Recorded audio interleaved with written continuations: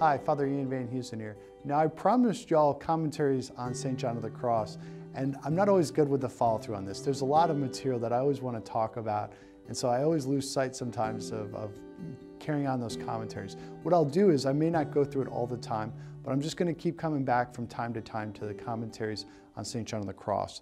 So what I want to do today, it's Book 1, Chapter 3, the Ascent of Mount Carmel. It's that great section of the Nada section. And so I'm constantly meditating on this. I find it very fruitful. And there's this one line that I wanted to talk about today, is endeavor to be inclined always, not to what means rest for you, but to hard work. So I think most of our first reaction is like, what the heck, St. John of the Cross? Do you want us to burn out? Do you want us to be a tired mess all the time? And I don't think it's so much that.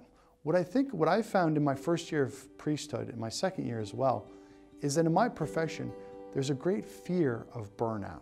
There's a great fear that I'm not going to have the energy to be able to complete the work that I need to. And sometimes it's that fear which sabotages us the most.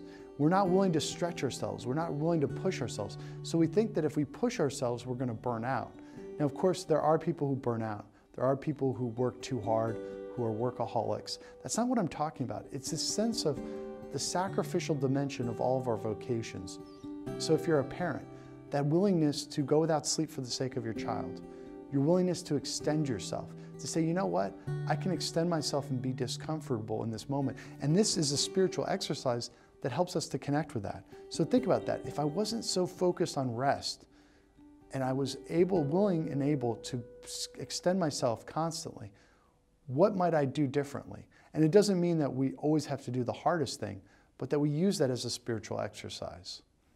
Amen?